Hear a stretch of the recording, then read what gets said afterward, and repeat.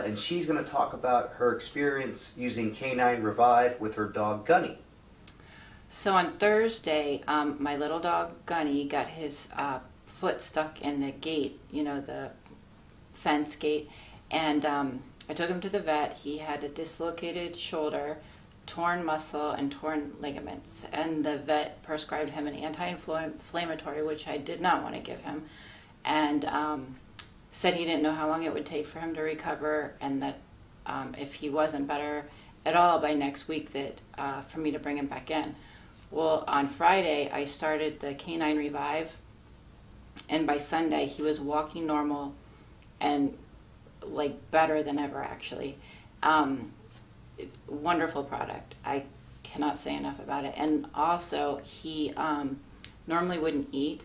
It was such a struggle to get him to eat. He loves to eat now. He's ate 2 meals a day all weekend, so that's a good thing. Great. Thank you. Mm-hmm.